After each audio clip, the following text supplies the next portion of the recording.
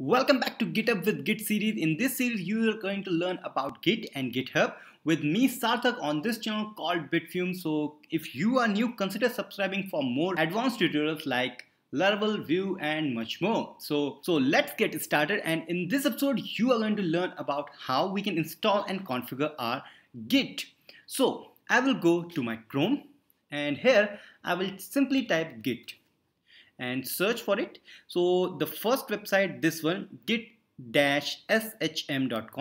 Let's go here. In this website, you will get this documentation link and click here, and here you can get this book. So I will go to this book and installation of Git. So here you can see we have this installation on Linux. So if you are working on Linux, then you can do this one or this one. Because I am using Mac, I will go to this one, and if you are using Windows, you can go to this website, which will looks like this. So I have to do this. Okay, so it's now downloading, but I don't want the executive files for Windows, I want for Mac. So I will go here and I will search for Mac one. So it will download for me. So now you can see downloading is now started, and I will come back when downloading is completed. Okay, so downloading is done. Let's open this file. And what happened? Yeah, so it's here. So let's double click, continue. And if you are on Windows, everything is same except this password system. So let's continue, and yeah, it's completed. Move to trash. I don't want this, and close it. Close this one also. And here I have my terminal, and what I will do, I will simply say git dash version. I think it should be double dash. Hit enter, and now you can see Git version 2.13.1 is here. That means congratulations, our Git is properly installed in our machine.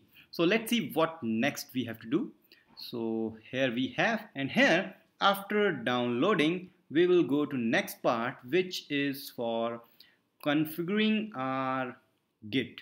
So you can see we can configure our Git by using this system. So I will grab this, I will paste it. Instead of John Doe, I will say Sarthak Shrivastava. Okay, so hit enter, it's done. And same thing for email. So bitfumes@gmail.com, and here user.email. Hit enter. So how will I check these things? So I think I can check it by git config. Let's see how it's look like. Maybe yeah, that's good, but how I check my user details? Okay, this is here, list. Okay, this one, and yeah, you can see these two are here, my username and my email, both which I have just configured in my terminal. So let's see, is there anything left? Yeah, we can provide all these things, but it doesn't matter because our Git is properly installed. We have just make some configurations, and we are ready to set to start learning process of the GitHub, Git and GitHub.